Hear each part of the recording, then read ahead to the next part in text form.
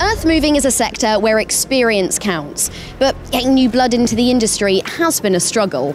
This is where technology comes in, because greater automation is one solution to the recruitment problem, and it has other benefits too, namely increasing productivity, making job sites safer, and boosting that all-important bottom line.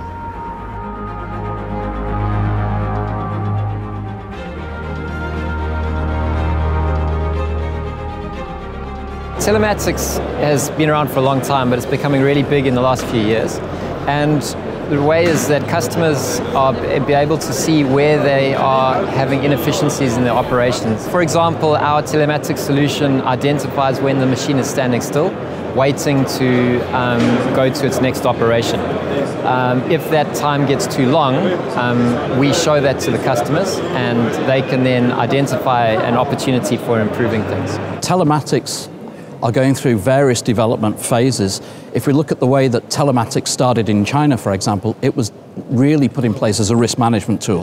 Where is the asset, what's that asset doing, and how do we ensure that through telematics we can work with the customer to make sure that those repayments, whether it's leasing or rental, are made on time. Telematics in Europe brings a whole new different dimension, so fleet management, allowing the customer to understand what's needed on the product in terms of scheduled services.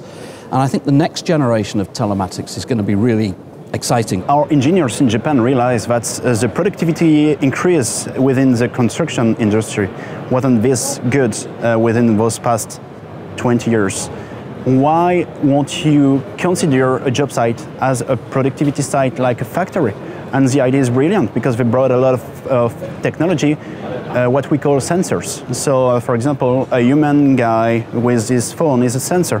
A machine recording the job that it's doing, it's a sensor. So the lovely idea behind this is that you can monitor and you can correct, you can take some decision before it's getting to be a problem on your job site. We want to give them more valuable information to control their job site more efficient way. Also our dealers to give more valuable service to our customers. They manage their fleets and their working troops based on this information, which means we have a utilization rate. While you are turning on the engine, you can calculate how much time they worked.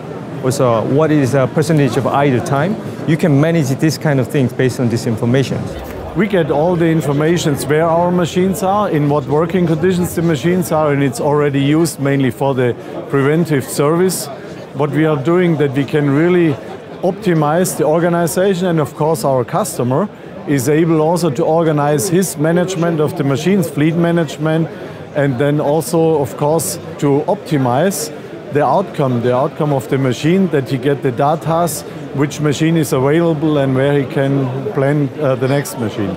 For example, a fleet manager can have a touch of his machine spread around nearby or elsewhere with a remote control. He can set a time frame where the machine can work.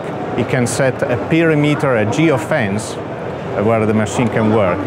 When these machines go out of the fence or they go out of the time frame, there's a curfew alert which reaches him and tells him that the machine is not in the zone where it's supposed to work. Telematics and machine control is helping the operator in improving his efficiency and reducing total cost of ownership. We have installed oil sensors in the hydraulic system and for the engine, so the machine is 24/7 being monitored. And if something goes wrong, if certain values are being exceeded, it gives a fault code or a message to the operator and the owner, and necessary action can be taken. Telematics for us is important to offer to our customers. Therefore, we're developing this so the dealers and also the customer can localize their machines, follow up, see on fuel consumption, and also find eventually failures on the machine. Telematics is offering better efficiency and makes it overall a more beneficial machine.